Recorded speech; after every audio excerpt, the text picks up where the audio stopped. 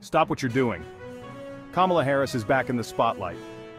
In the wake of President Biden's recent debate performance, Vice President Kamala Harris has become his fiercest defender.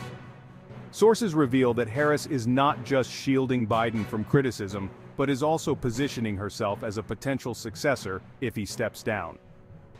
Harris has received overwhelming support from key Democratic figures, including Black Democrats who are ready to back her should the need arise.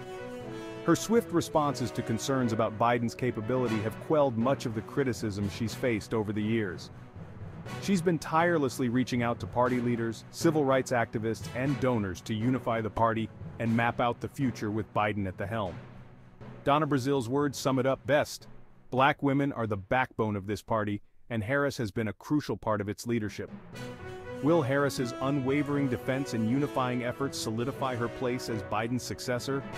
Only time will tell. Stay tuned for more updates.